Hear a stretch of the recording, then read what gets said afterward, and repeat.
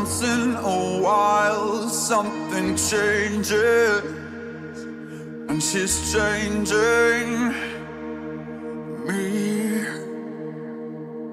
It's too late for me now, I am altered.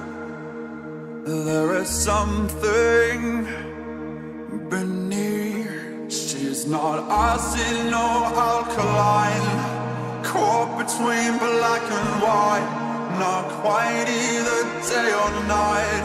She's perfectly misaligned. I'm caught up in her design and how it connects to mine. I see in a different light the objects of my desire.